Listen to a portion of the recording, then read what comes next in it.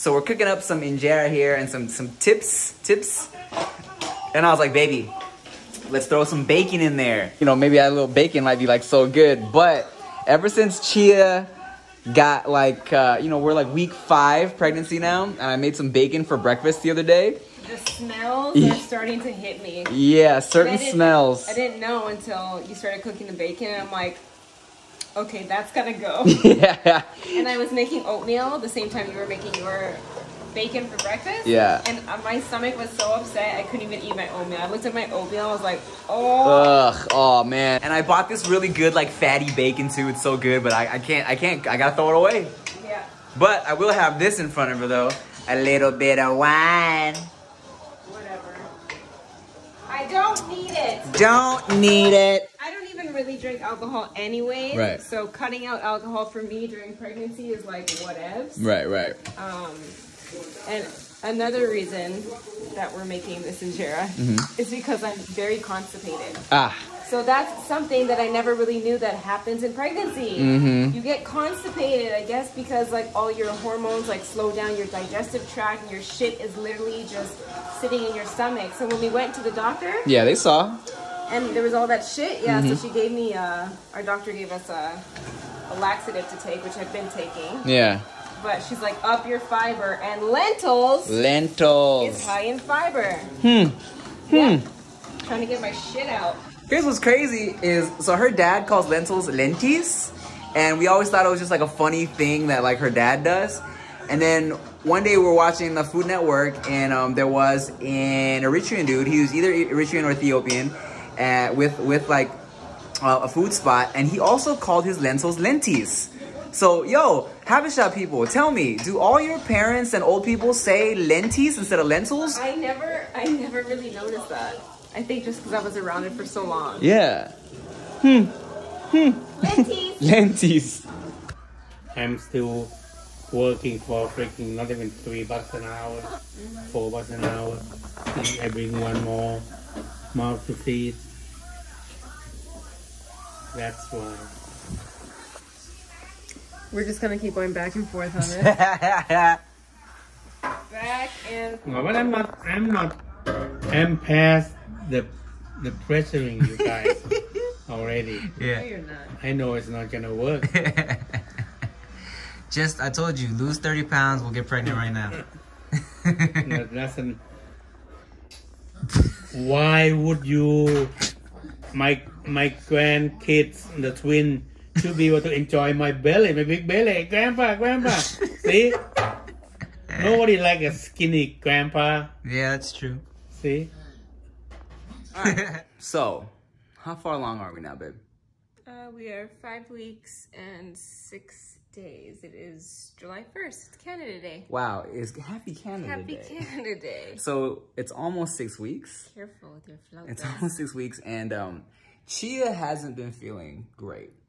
Yeah, all of week 5, I have been feeling like shit because of my shit. Because I've been so constipated. I'm on 2 different laxatives just to try to get everything moving. And yeah, it's been a really bad week. I have no appetite. Apparently, pregnant constipation is like a common thing. So she's just having really like painful cramps and she's trying to get her shit out.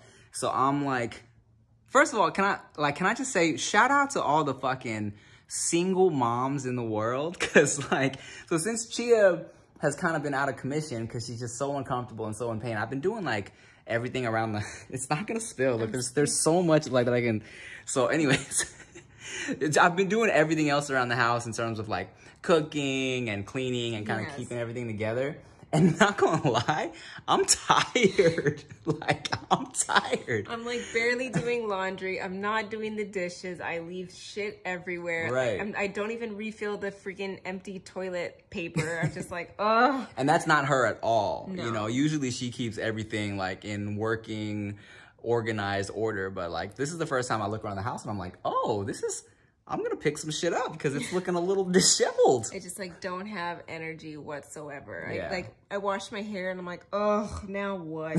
I just put in these things and yeah, it's been not a great week. I just want to make, I just want to make it easier for you in any way that I can. And you're doing so good. You even look at the dinner that you made. I made flauta. Shout out to HelloFresh, even though they're not paying us. But, you know, and I've been totally been like, yo, shout out to single moms, shout out to parents, cause shout out to housewives, cause it's a lot of shit. Shout out to all the moms that do all the housework and cook and clean and shit, cause it's a lot of work. Yeah, bro. So yeah, excited to eat this because I haven't eaten more than like a few cheese slices and crackers, honestly, and broth. Baby, you gotta feed our little baby in there. Force that shit, man. And puke everywhere.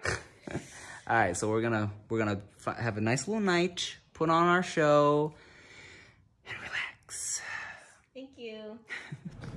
So this is Chia going through a very painful cramp. I don't know if it's if it's from like poo or something.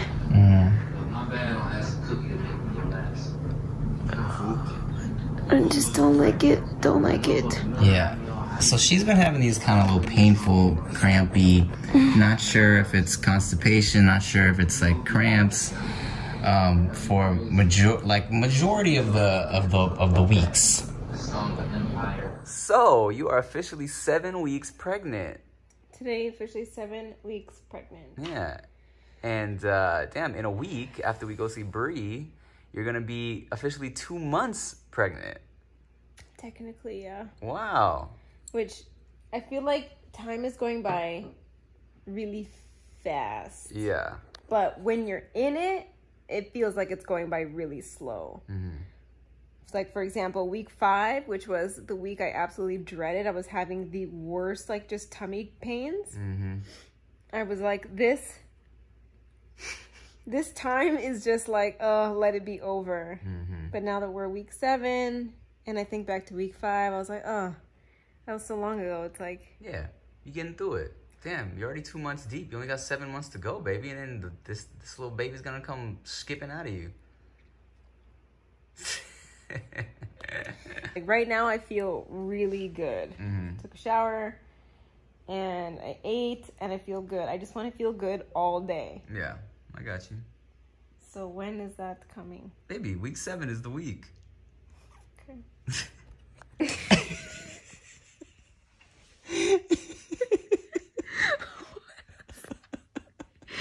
What was that? Baby, I've never seen that before. That was like a horror movie.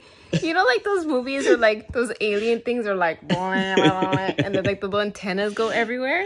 Yeah, we just watched this video of this lady getting her epidural removed, and I didn't know that the epidural stays in there because it has to still like be able to give you drugs. The epidural is not just one needle, you're done. I thought it was one needle, you're done. No.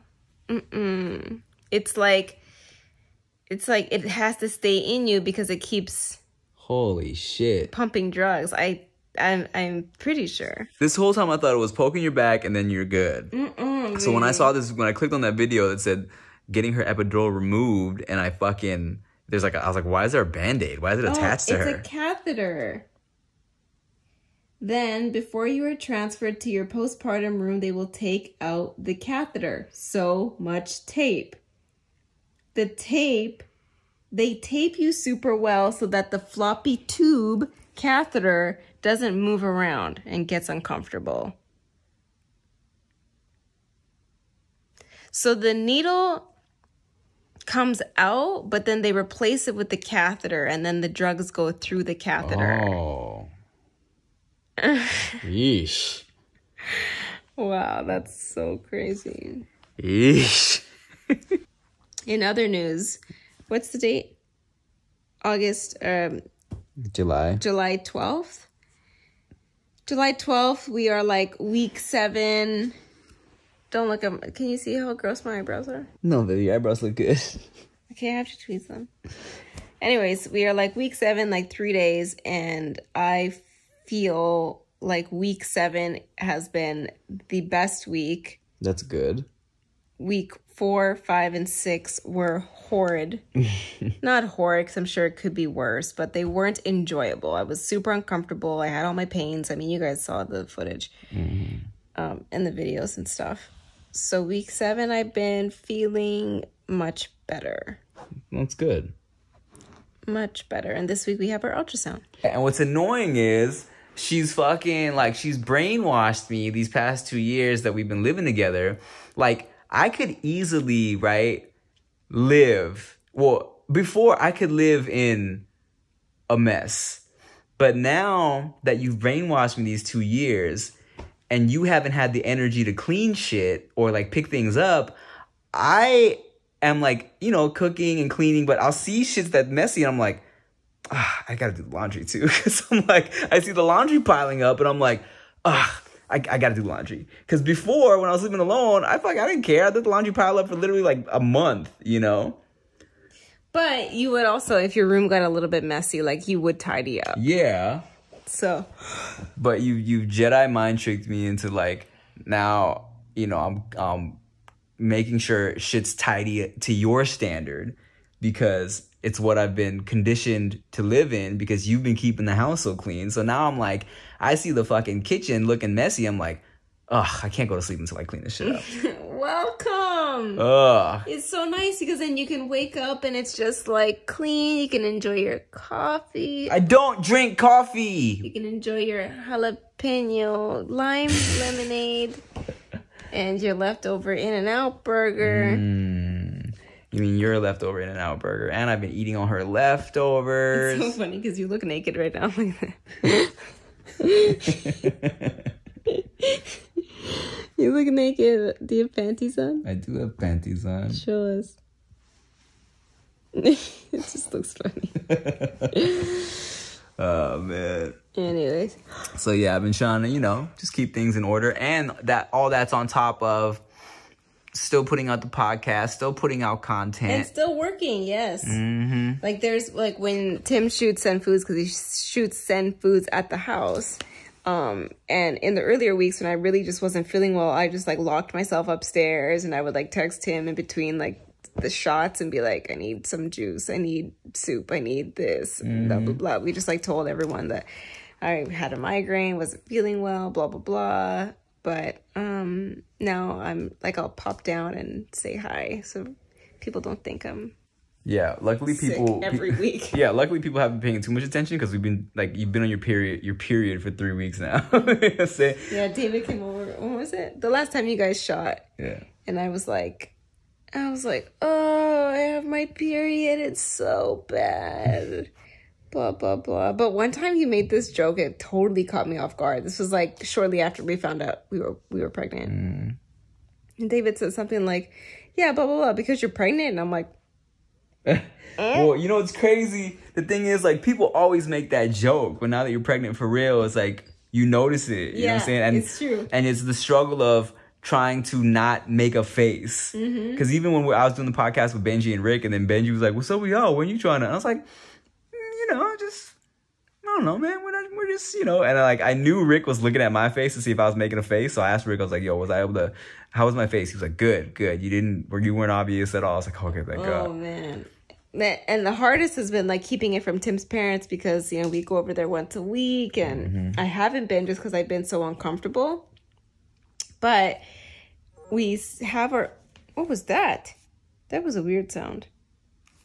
We have our ultrasound this week, and when everything is confirmed good and healthy by our doctor, we can finally tell your parents. We're going to be telling our parents this week. Finally.